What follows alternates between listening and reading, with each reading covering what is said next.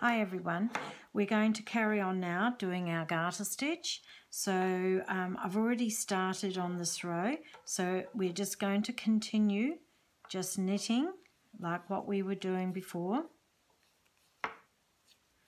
all the way across to the end. Now I haven't done all the 45 stitches across. I've continued on up to carry on so I can get up to the crown part just to show you. So now that's your right side as we discussed before, the flat side, and now that's what your first two rows should look like. All right, so from now on we are going to continue doing that, just knit across and knit back. So that is now called garter stitch, which I showed you before. This is garter stitch. Just make sure that you remember to measure from the top of your needle to the edge of your knitting, the cast on.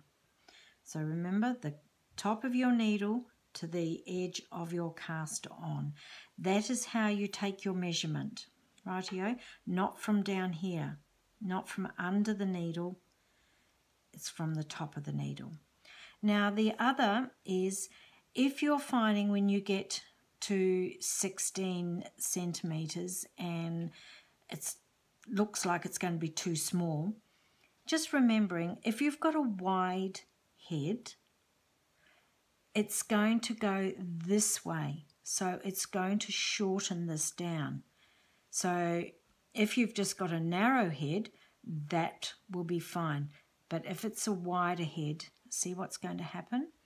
So just put on a couple more rows, and then we'll continue up with the decreasing. All right, so just carry on up, and then we'll get you going with the decreasing. All right, so enjoy, and just remember to keep going each side, making sure that each of those first two stitches at the beginning of the row, you don't need to pull on that one, but on this one you pull just a little bit firmer. All right, so we just get a nice edge on our knitting. Rightio, so it's not going to poke out. It's going to keep nice and straight like that. Okay, well, have fun, and I will see you back shortly.